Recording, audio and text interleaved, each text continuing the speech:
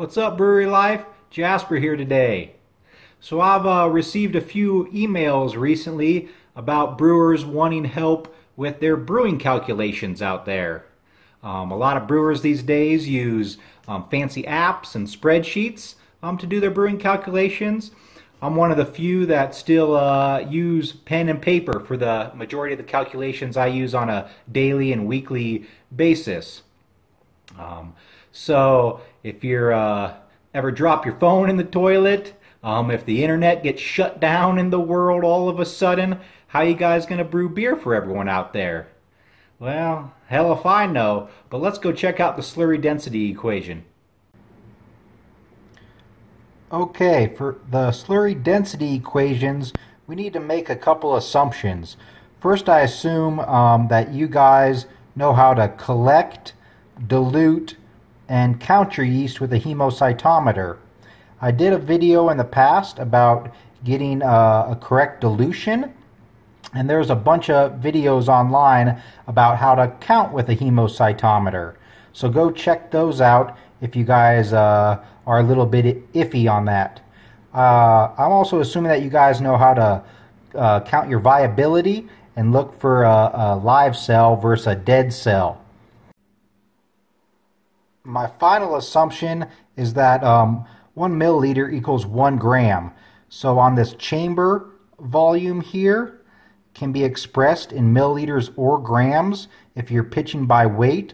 I like to express it in grams. If you're going to be pitching your yeast slurry by volume, you can express it in milliliters. Sometimes that really messes with people. They don't like expressing the chamber volume in grams. So just go ahead and use milliliters and pitch your yeast by volume.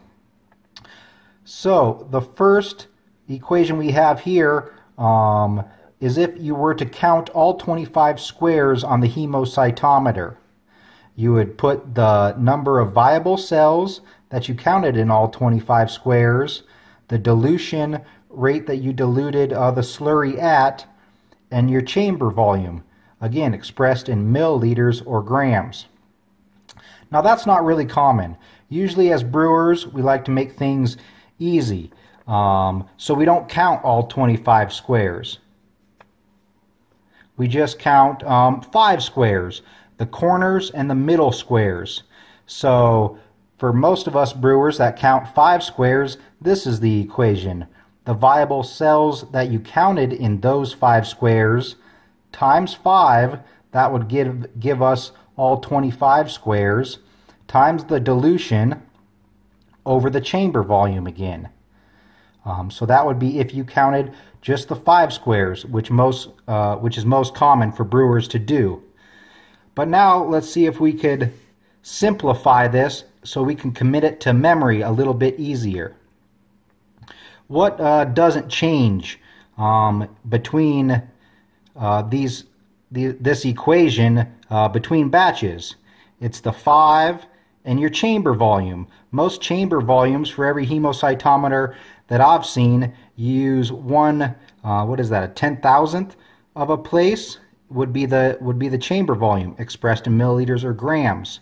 So since we always use those two and they're static, let's simplify it. 5 divided by 0.0001 is 50,000. So the final density equation, and this is the equation that I have committed to memory that I use almost on a daily basis, is your viable cells that you count times the dilution that you used times 50,000. And this will give you cells per milliliter or cells per gram, depending on how you want to pitch your yeast. And finally, let's look at an example. Say you counted 132 cells in your 5 squares, viable cells that is. Your dilution is 120. If you guys have seen my dilution video, then you know I like to go up to 120 on my dilution, times the 50,000. So cells times dilution times 50,000 gives you your density. I always pitch by weight, so my density is in grams here. That's just under, what, 3/4 of a billion cells per gram of slurry.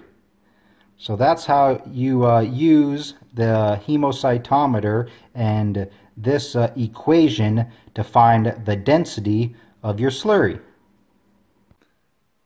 So finding your slurry density is a really important equation to use. In our next video, I'll show you guys how to do a total cells needed equation. With these couple equations, we're going to be working towards how many total grams or how many total milliliters of slurry we need to pitch per batch of beer. Hopefully that helps someone out there. And until next time, cheers.